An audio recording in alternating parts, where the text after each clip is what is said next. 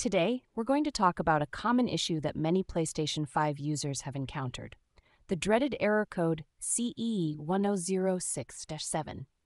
This error occurs when your PS5 fails to recognize an external storage drive.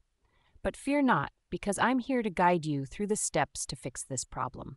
Firstly, let's make sure that the external storage drive is properly connected to your PS5. Check all the cables and ensure that they are securely plugged in. Sometimes a loose connection can cause this error to occur. If the connection seems fine, the next step is to check if the external storage drive is compatible with your PS5. Not all drives are supported, so it's essential to verify that your drive meets the necessary requirements. You can find a list of compatible drives on the official PlayStation website. Assuming your drive is compatible, the next troubleshooting step is to restart your PS5. Sometimes, a simple reboot can resolve the issue. Turn off your console, unplug the power cord, wait for a few minutes, and then plug it back in. Power on your PS5 and see if the error persists. If the error code still appears, it's time to try a different USB port.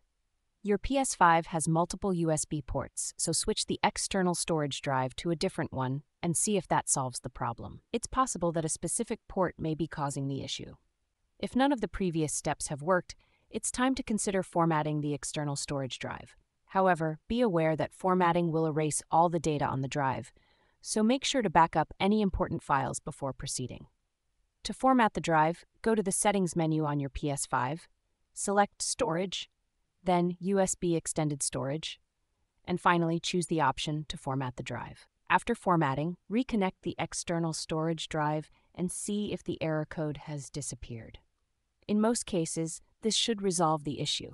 If not, it's recommended to contact PlayStation support for further assistance. Remember, troubleshooting technical issues can be frustrating, but with a systematic approach, you can often find a solution. I hope this guide has been helpful in fixing the PS5 error code CE-1006-7. Thank you for watching and happy gaming.